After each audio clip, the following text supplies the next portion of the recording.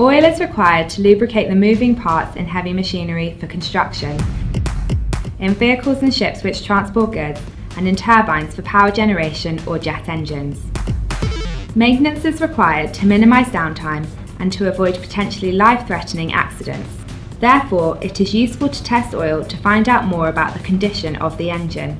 Testing labs can be confident that the analytical results are reliable because the analytical methods they follow were developed by organisations like ASTM and IP for these specific applications.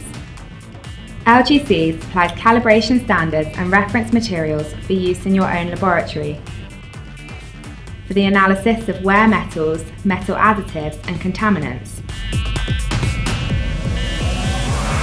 A tribology lab can analyse in-service oil samples and trend results over time. Consistent calibration curves aid in determining when critical equipment requires service, saving money and preventing damage. The operator of the heavy machinery, turbine or vehicle then schedules maintenance prior to engine failure. Repairs are made to the equipment and follow-up analysis of lubricating oil is performed to ensure repairs were carried out correctly and the equipment will not fail.